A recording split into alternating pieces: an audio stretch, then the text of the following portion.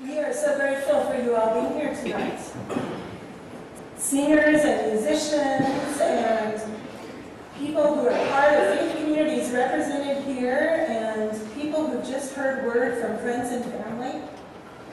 We thank you.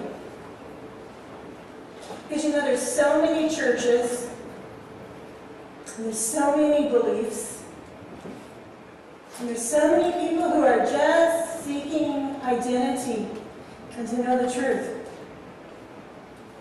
So much longing, so much disconnect, so many needs.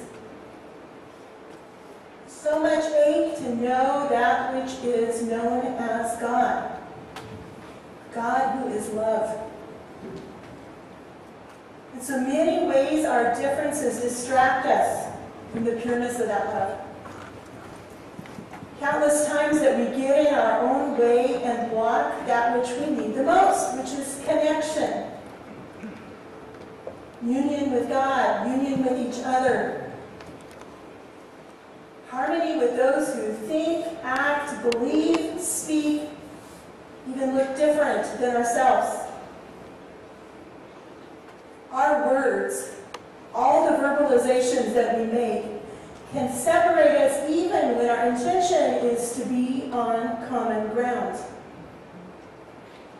We can agree to disagree and then get so indignant about whatever we're agreeing to disagree about that we lose the original essence of that which we most want.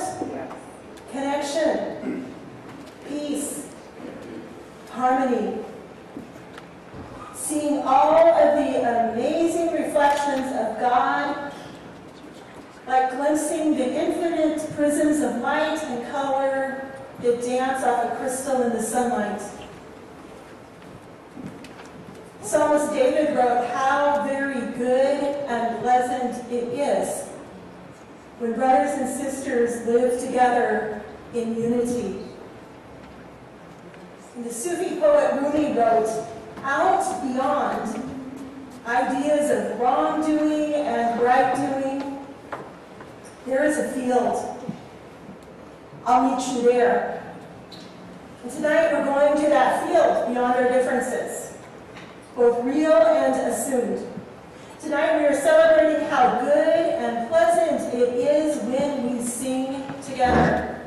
Amen. So without any further words, it is my joy and delight to introduce you to the first group this evening, which is Liberation Choir, led by Sunny Byers. May the praises begin.